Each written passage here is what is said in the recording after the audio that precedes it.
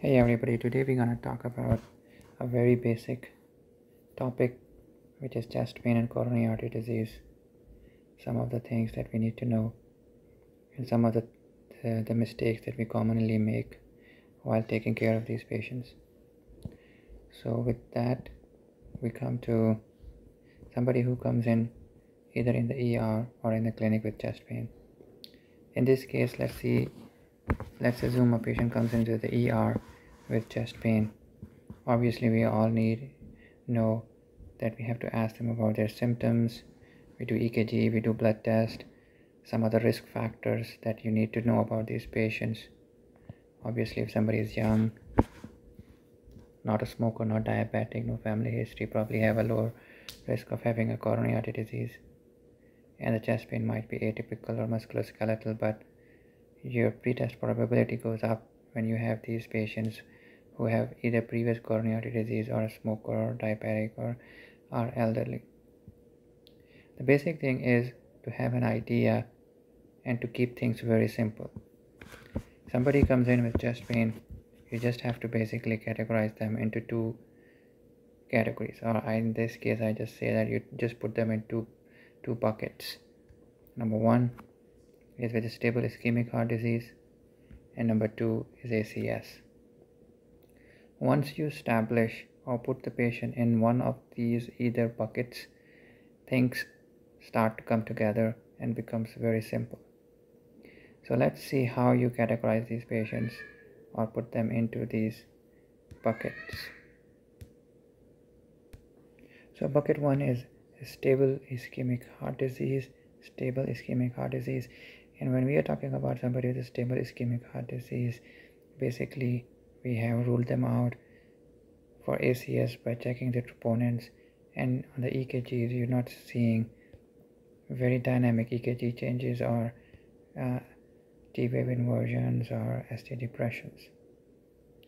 And this is the category of patients where all these trials that we are very fond of talking about, and there is a lot of debate about that, is ischemia trial, the courage trial being a very old trial. Ischemia is the recent one, but these are the patients who are stable.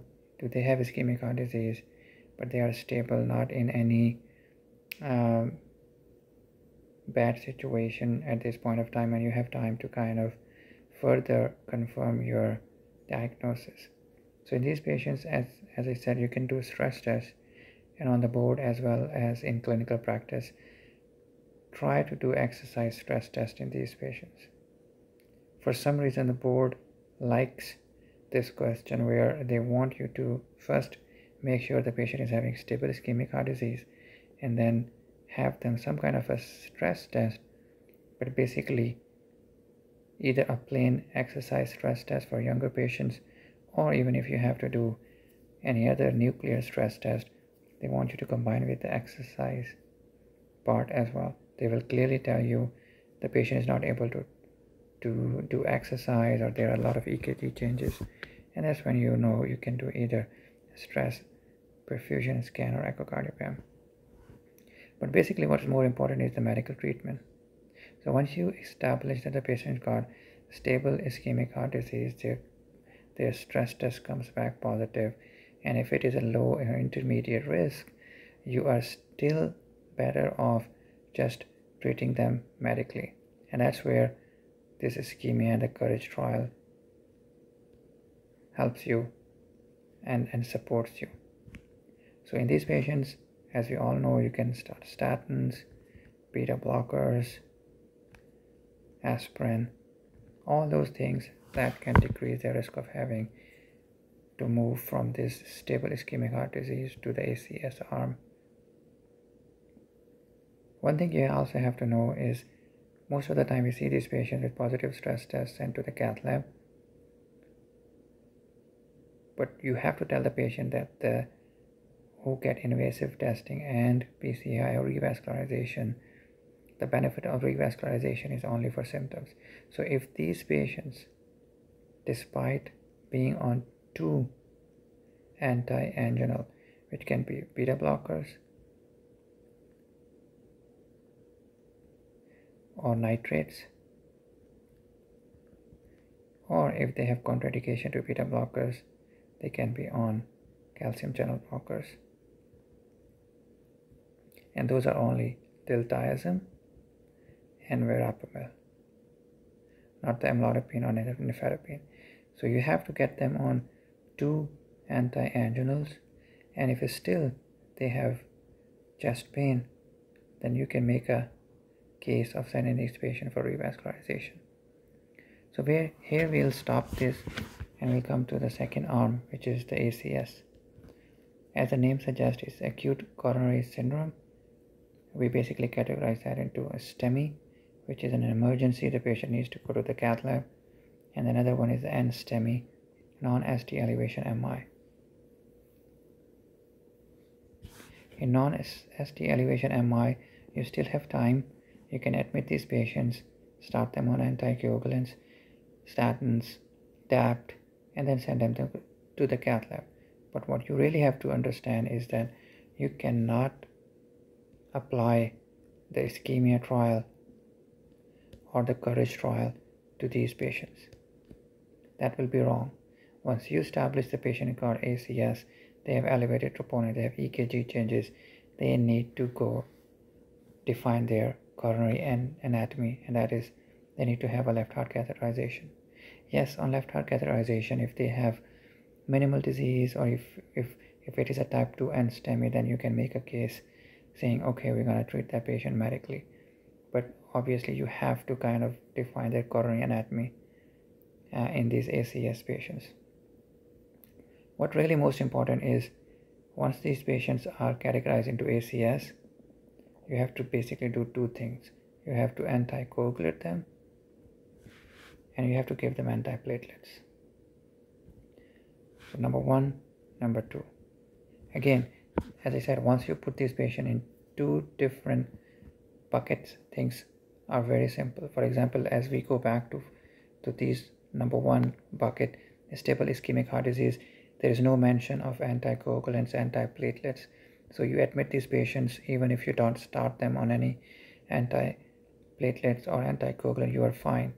But once you make a diagnosis of ACS and admit these patients, you have to start them on anticoagulant, which can be heparin, and the antiplatelet, which can be Plavix, Brilinta, or Prasugrel. And then another one is the aspirin. Two of these P2 white valve inhibitors, the Plavix and the Brilinta, can be preloaded, meaning you can load them on the floor or in the ER. While the Prasugrel is only loaded in the cath lab. Don't ask me why, but it was just because the trial that was designed to test Prasugrel, these patients are only loaded with Prasugrel in the cath lab once their anatomy was defined. As far as the DAPT goes, there is a lot of question, okay, should we give only patient aspirin, or we should load them, or we should wait for them to go to the cath lab and then define their coronary anatomy and then load them. Maybe they have 3 vessel disease and they might need bypass. The counter argument is, how many times have you seen these patients with ACS going to cabbage? Very rarely. So 99.9% chances that even if these patients have 3 vessel disease, they will still get admitted, they will get carotid Doppler, they will get vein mapping, and the surgeons will probably wait for these patients to kind of have their P2 white valve inhibitors washed out before they take to the cath lab. So if you have these patients, it is okay to load them with Plavix, and the loading dose is 600, unless the patient is more than 75 years of age. In this case, it will be 300 mg of Plavix. Brilinta is 180 mg. And again, as I said, the Prasugrel or the Effient is only started in the cath lab. It's 60 mg, but it is given in the cath lab. So again, ACS, STEMI, patient goes to the cath lab, they still need dual antiplatelet and anticoagulant, which is heparin. If it's an STEMI, you have some time. It is okay to load them with Plavix 600 orbital lenta. Don't worry about these patients having 3-vessel disease, because even if they have 3-vessel disease, the surgeon is not going to take them the next morning if you have admitted them overnight. Yes, if you have a very, very high suspicion, then you can hold off on dual antiplatelet, but at least give them the aspirin. With these two buckets, in between there is what we call an unstable angina.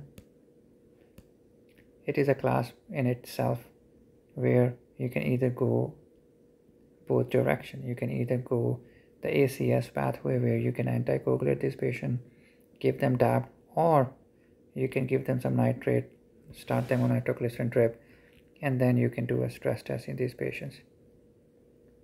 You have to do a stress test in these patients only if their chest pain is gone.